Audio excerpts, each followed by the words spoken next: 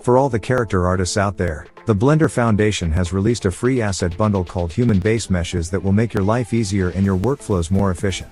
This bundle includes 17 great assets, featuring both realistic and stylized male and female models, as well as individual body parts. Human Base Meshes was designed to simplify character art workflows in Blender, enabling the user to utilize its meshes for sculpting, animation, texturing, and more. By default, the assets are provided as a blend file but can be exported into many other formats such as USD, Alembic, OBJ, and FBX.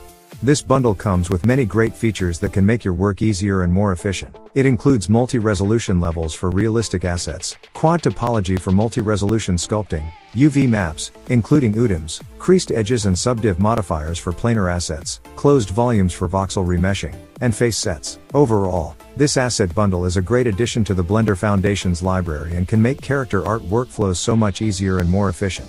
If you're a character artist who uses Blender, then you should definitely check out Human Base Meshes and see how it can make your workflows simpler and better.